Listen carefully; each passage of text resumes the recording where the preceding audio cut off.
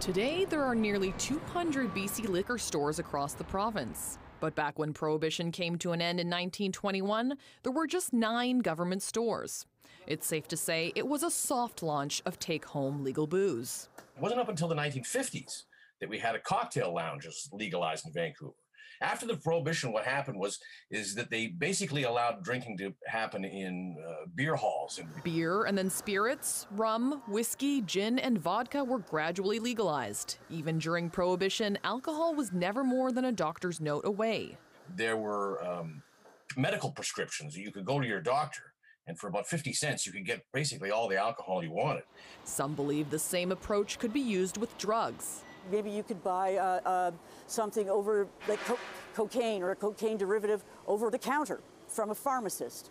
The anniversary gives her hope that other illegal substances won't always be so heavily restricted.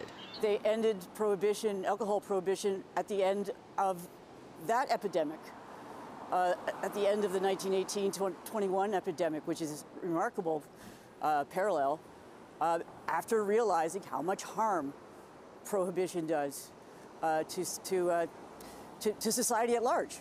In BC, more than 7,000 people have died from overdoses after using toxic drugs in the last 5 years. Thousands also died during Prohibition from drinking denatured alcohol or moonshine. Ward believes it's hypocritical to criminalize certain drugs when other substances like alcohol and coffee are commonplace. Regulation, legalization can involve